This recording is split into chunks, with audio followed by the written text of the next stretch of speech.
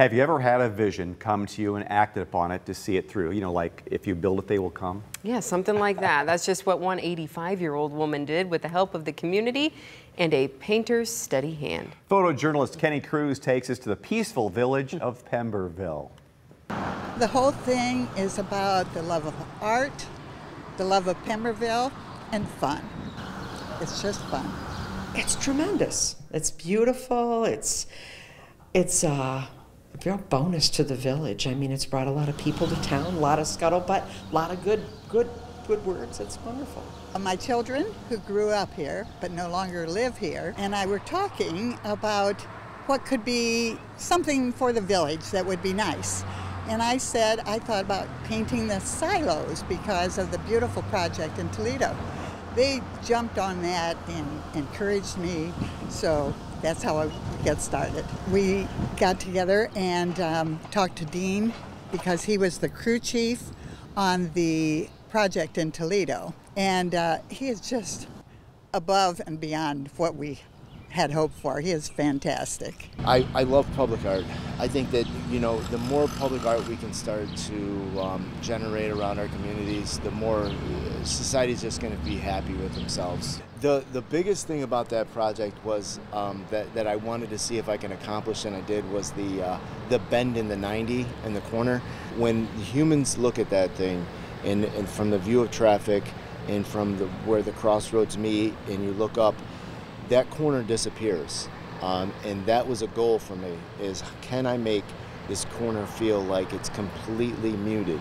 The depth of it was what gives it a lot of success too. That's where as an artist you can hang your hat high and say, yeah, I did that. The way his mind must work is completely different to me. He would make a real light sketch here or there, and then boom, it came to life. It was pretty cool how his mind works and how his artistic talent shine. It's fabulous. And I love the way Dean wrapped the picture right around. It's amazing. We wanted to make sure we had a flag. We're a very patriotic community. And the eagle, of course, we're the Eastwood Eagles, and we have eagles' nests here on the Portage River. And the other was the barn and the cows. That it's a farming community, and we wanted to be on that. And the fork in the river was also important to us. So we had a lot of components that we wanted. You know, she called me about a year ago.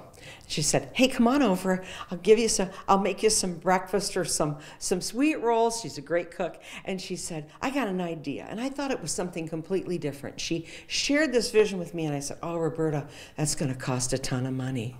You know, it's going to be hard." I needed to raise funds for it. Carol Bailey, the mayor, put together a website for us, and she and Pat Rollins both do Facebook. I don't, but I wrote posts and they posted those. I sent out about 1,600 letters to the community, and little by little we got the funds in. The feed mill is a very obvious big structure here in town, and it's in a nice spot. As long as the traffic is safe.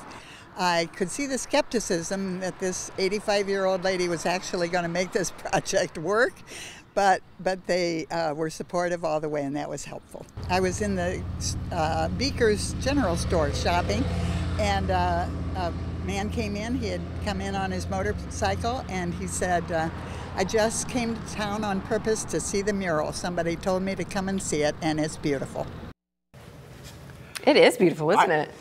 I appreciate art, a painting. I can't wrap my head around physically the scaffolding and the labor required to, like, for example, a flower petal is maybe like 5 feet long. Huge. So to keep in your head how that is all mapped out, I have no idea. I have no idea either, but he's very good at it, and it's beautiful. And it's really, I think, something to maybe go out and take a little drive, pay a little visit. And inspired by the silos along the river there on the east side. Beautiful. Just beautiful. Yeah, we'll be right back.